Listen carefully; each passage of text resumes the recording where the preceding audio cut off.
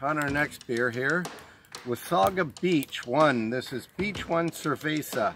And what's it say here? It says Beach 1 Cerveza. Beach 1 is the strip of Wasaga Beach where the sand and the sun lovers cruise to see and be seen. When it gets a little bit hot, grab a Beach 1 Cerveza.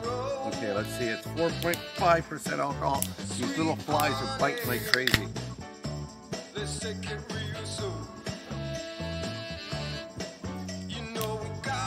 Not bad. Smooth. It's got a little different taste in it, but I'm going to give it a thumbs up. Okay, here we go.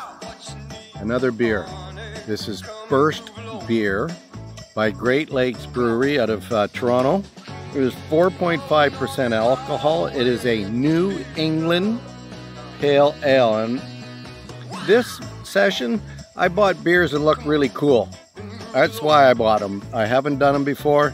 So it's got here, our planet under threat by an unseen enemy of bland tasting beer is once again saved by the hops rocket of our unsung hero. So we're gonna give her a try and see what we think. My last beer got a thumbs up.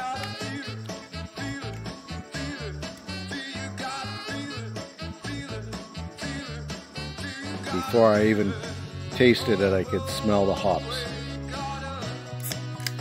You know, it's not that bad. It's not too strong, but let me take a second test.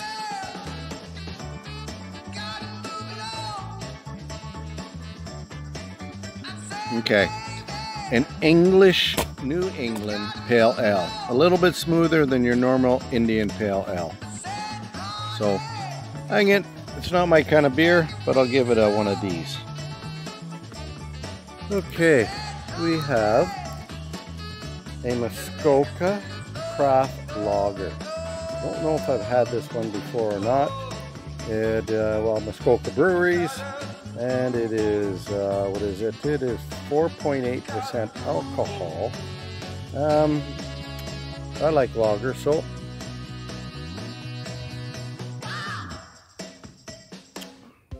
not bad.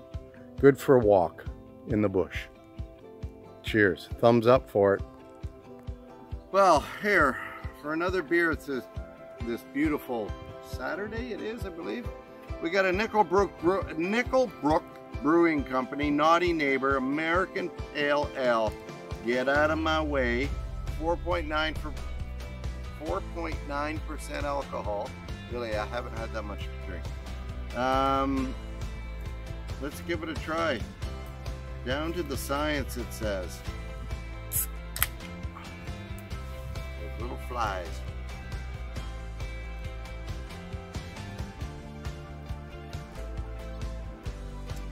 It's a pale ale, but in American isn't as strong as an Indian pale ale, I find. So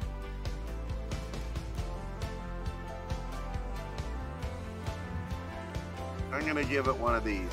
It's not bad for a pale ale. This is a honey lager. So this is out of Perth, Ontario, Perth Brewery. Honey lager, 4.5% alcohol. This is what it has to say. Wet your thistle. Taste this thistle flower, this bright and lively honey lager. Local bees buzz this beer with the subtle flavor of countless field trips to the backwoods. What can we say? It's a bee's knee.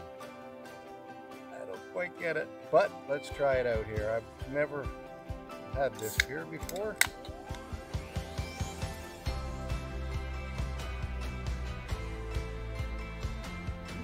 Not bad. Thumbs up. Cool.